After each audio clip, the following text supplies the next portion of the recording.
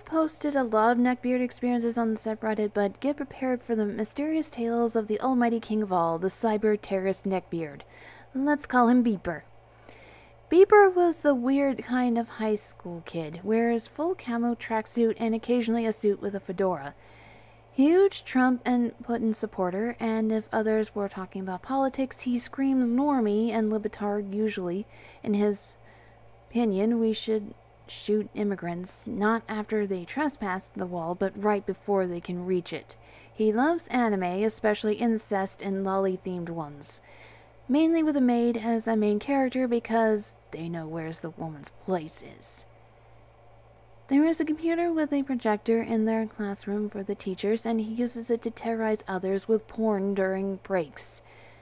We can use it during breaks, but the most interesting part of his career was when he installed CS Source with a pen drive. He just put it on the desktop so the IT support noticed it, and from a custom Word file he figured who put it there. Bieber was called to the principal's office for installing banned application, and how he said been humiliated there. He declared a revenge on the school. He infected that computer with a pen drive shortcut virus and spread quickly to the students' pen drives and home computers. He infected more computers because, as we know, half the computers were run into the virus. Somehow, after a few days, the IT support knew who did this, and Beeper got called to the principal's office where he got a meltdown and said such things like, "You should just let me play with my game." The principal suspended him for a month and said that she will call the police. She got any reports about infected computers. The IT was reinstalled every computer and removed the virus, even from the students' own computers. They gave new pen drives to not infect anything again. After the month without him, he arrived at school and was full of rage against every working woman. "Dude, it's not their fault you are a terrorist." He started to carry a sword to school, but after they took it away, he was so angry. Bieber was finally fired on the same day. They found a running Wireshark on the computer. Wireshark is a program which monitors the traffic in the network, and unencrypted passwords are easy to get with.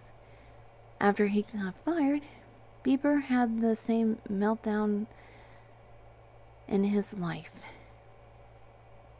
He destroyed 3 desks, among with the principal's one ambulance, and the police were called on him. They took him away, and that was the time we saw him for the last time. So, recap. Neckbeard installs CS Source on classroom computer. The principal talks with him. As revenge, he infects school computers with virus. After being suspended for a month, he takes the sword, and when it was taken away, he starts monitoring network for unencrypted passwords. Cops took him. This is from a man's perspective. Some of the best experiences in life come from proving someone wrong. It feels better if the person hates you, and even better, used a devious plan to do so.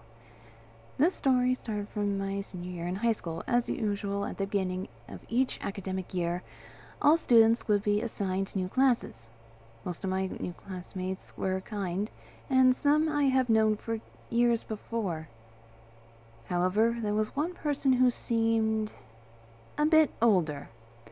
Let's call him John. He apparently failed the previous year and was visibly overweight, and seems like the type of person to not pay attention to hygiene.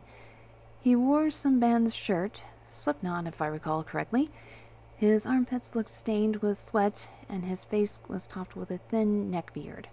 Of course, when he walked into the class, everyone noticed him. This was due to his pungent body odor, which I can only describe as a very strong fish-like smell. John was a self-proclaimed incel, and even invited me to become an incel. The reason? Because you're Asian, you'll never get laid. Said comment was disgusting, but I initially thought nothing of it. However, over time, John would constantly try to insult and berate me in front of me and behind my back, all the while asking me to be an incel. Looking back, maybe this guy just wanted friends, but I was having none of it. I was thinking of some way to get John to stop when my friend, we'll call her Anne, approached me and asked me if something was up. I told her about my situation, and she said, "Why don't we mess with him?" I asked her what she meant. She said that we should act like boyfriend and girlfriend in school. This would, hopefully, not just trigger John, but also get the boys in the school off of Anne's back. For context, I have been friends with Anne for over 6 years. She was my neighbor, and we went to the same schools together. She was quite frankly beautiful. This caused her to become the aim of pretty much all the boys in school. This made her uncomfortable as she was, and still is, a lesbian. I agreed with her plan, and we agreed to start the day after. We decided to come to school together and put on the act. She held my hand and walked around school as we tell each other shitty inside jokes that no one would understand. Eventually, we met John. He was just about to insult me again, but when he saw Anne, he paused for a moment. All of a sudden, he angrily asked me what did I do to get someone to like me. I was about to answer when he suddenly slammed his table and screamed at the top of his lungs, "Why does nobody give me a chance?" Then he looked at Anne and said, "All of you women are manipulative whores who want beta cucks." Luckily, John had not noticed that our teacher had been listening on this the whole time. Let's just say he got attention immediately. After the event, John never spoke to me again. He did not even look at me if I passed by, unless Anne was with me. And as for Anne, the plan worked for the most part. Most of the boys gave up chasing her, with a few exceptions. Characters. Me, a very socially awkward, quite short and pretty skinny gay feminine boy, and Rick, a much taller and heavier harem anime enthusiast. Sorry in advance if this goes on a bit long. In order to set up the more recent and more than likely final interaction I will ever have with Rick, I feel the story will need some context from around 4 years ago. At this time, Rick was my only friend, and I was pretty much his only friend.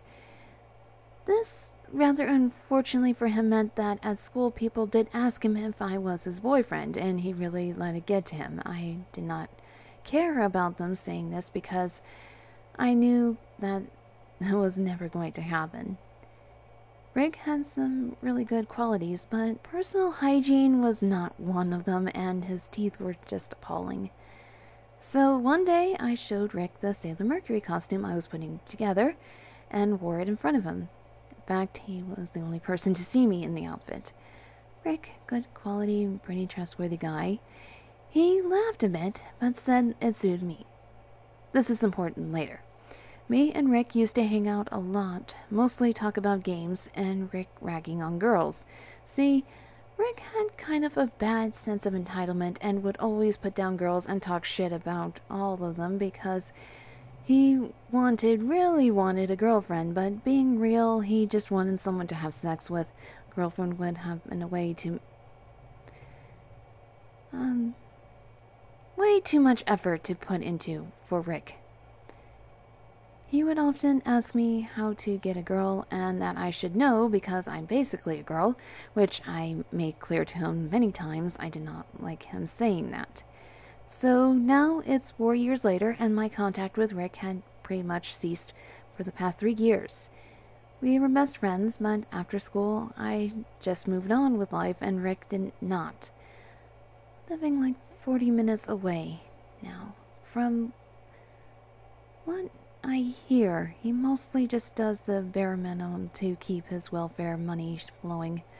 So anyway, about a month ago, I get a message from Rick just saying hi. I feel because we were friends for a long time before it would only be polite to reply and chat for a while. However, after less than 5 minutes, Rick asked me I still have my Sailor Mercury costume, and I say yes. He did not even ask how I was before asking this. He then sends a picture of some anime scroll girl with pink hair in a pink sailor suit. It's actually a boy. He asks me would I wear that. I tell him I did not know who the character was, but I did have a pink sailor suit. Rick makes his move. Keep in mind, we have not spoken in like 3 years, and after less than 10 minutes, he tells me he is willing to date me because I have a dress and I need to dress as a girl around him. I just reply with, "A what?"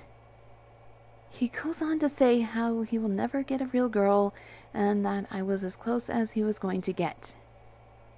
I guess he thinks that with all those years we were friends convinced him I fancied him, which I did not. I found this whole thing so insulting because to him I was just some last resort and better than nothing. To sum up, I called this whole idea ridiculous and called him an asshole for thinking so little of me. But I did comment that if he really could not get with a girl, he should explore his newfound bisexuality. Anyway, he spun some sob story about how hard it was for him and that it was way easier to get laid as a twinky little faggot, and told me he was not bi and did not like dicks. The last thing I said to him was, in all caps, "I have a dick."